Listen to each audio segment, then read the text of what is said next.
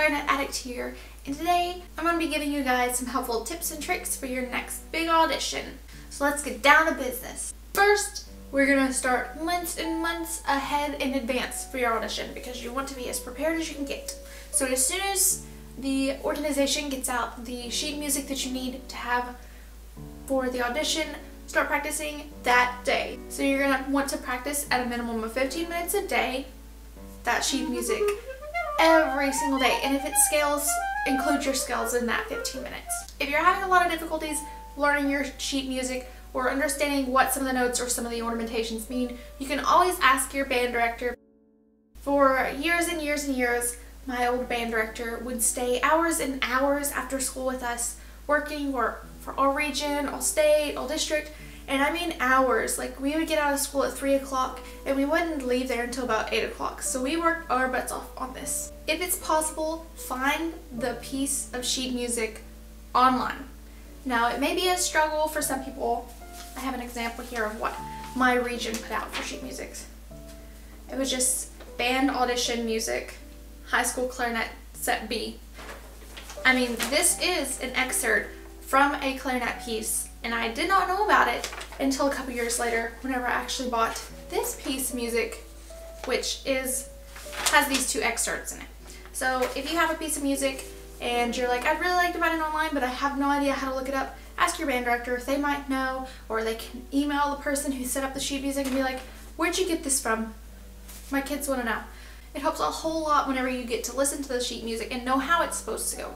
And if you can't find it online, have someone of an upper level play it for you so you know how it's supposed to go. You need to practice your music to the point where you know it by heart. Like, it's in your memory, you're singing it all the time. Another way to help out in those early months is whenever you're in the shower, hum it or sing it, because I did this for the longest time. Even our band pieces that we had playing in the concert and stuff, I would whistle them, I would hum them. I was able to imprint that song, that whole piece in my brain. So I know it for the rest of my life and I can whistle it to you. Now we're going to move on to the days before the audition. Do mock auditions. You can always have your friends, your family members, your parents help you, or even your teachers. Alright, Meemaw, I've been practicing for months and I need you to listen to this. Get back in here, I need to play this for you. Are you ready?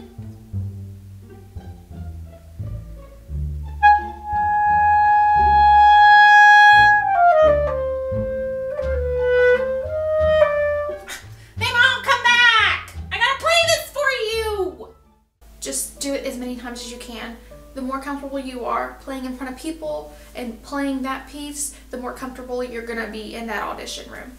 Now you're going to step up your game to where you're practicing hours and hours and hours in one single day on this piece and for the audition. You want to make sure you have everything perfect because you're going to be competing against tons and tons of other kids. So you want to make sure that you're playing it to the best of your abilities.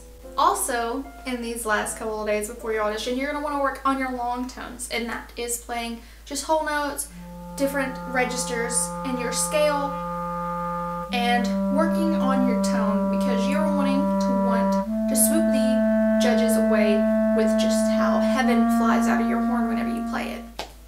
You need to find out who it is that's judging you.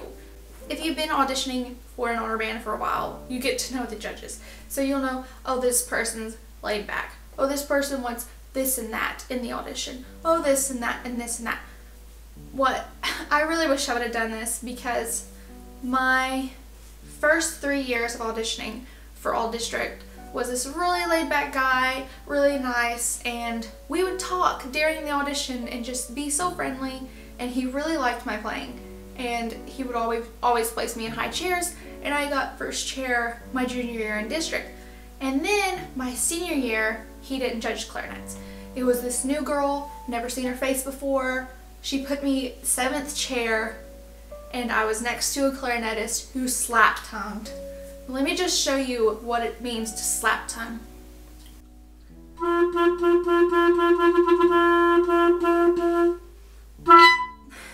See, I can't even do it. I have no idea how people do it, but it's the most hideous sound you'll ever hear coming out of a horn.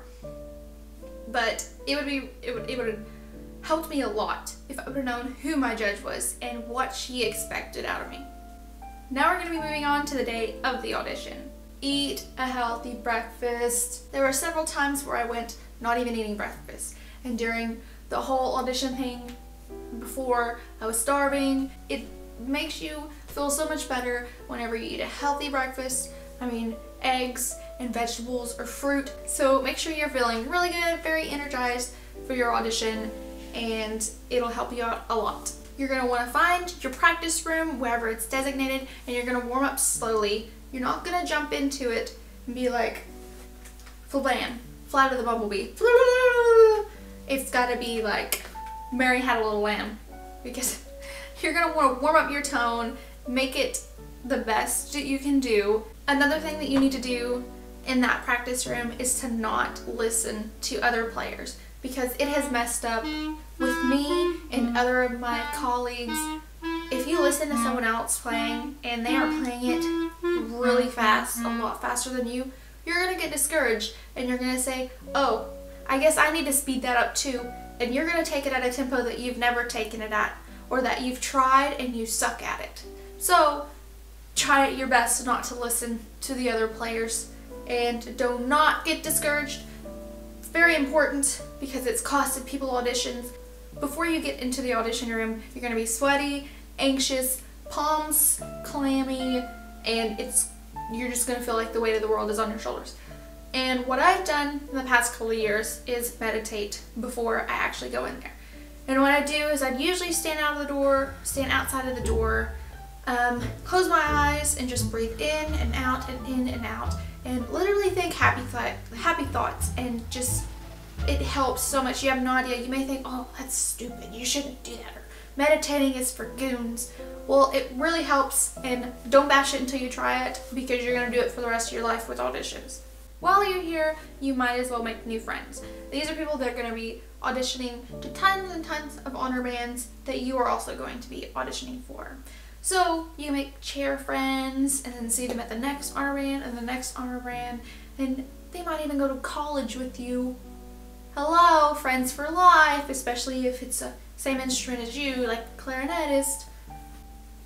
You're going to be needing to stay hydrated and drinking water.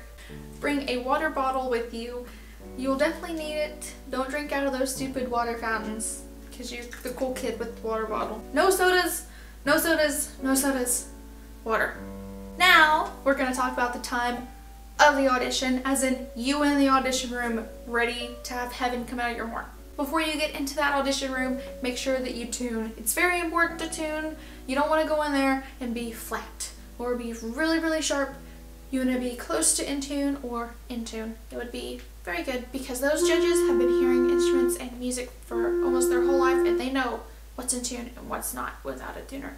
So you want to tune. You're going to want to play a couple scales in the room. They'll ask you, go ahead and warm up, or would you like to get adjusted to the room? Do it. Don't say no. I want to jump right into it, because the acoustics in rooms are totally different depending on how they're built. So you're going to want to play, listen to your tone, make sure that you're playing to the best of your ability, and then move on. Do not rush. We already covered this in the last section. Whenever you're listening to people, you're going to be like, oh, I need to play it fast or else I'm not going to get in. No, fastness does not mean better. You can play something really fast and it'd be the crappiest thing you've ever played in your life. Or you can play it slow and at a comfortable speed and it'd be the most beautiful thing ever. So don't rush. Play it at the tempo that you've been practicing at, because you know it the best by that tempo. And lastly, cross your fingers that you nailed the audition and that you did a great job. So I hope all of these tips and tricks helped you guys out in some way. I hope you enjoyed the little videos that I made to go along with it. It was the first time of me doing that, so I thought it'd be fun to mix it up a little and make it a little bit more entertaining. But if you have any tips or tricks that you want to suggest, leave them down in the comments, and you guys can help each other out for your next audition. Make sure to like and subscribe and like my Facebook page. I also have a spreadshirt, and I just made it a couple days ago, so I'm still getting adjusted to it. I worked so hard on the picture that I have on there right now. It took me ages because I'm really bad at cursive, but I wanted it to be my handwriting. So I had this little tablet thing and I was able to write it out I literally spelled ClarinetAddict probably 300 times in cursive, and then I decided on one of those that I felt like was the best looking. And if you guys want to support me or help me out, the shirts are going to be like $17.90, so like $18, and they say ClarinetAddict on them. You can choose whatever color you want, and that link is also going to be down in the description below. I hope you guys have an awesome time practicing, and good luck on your next audition.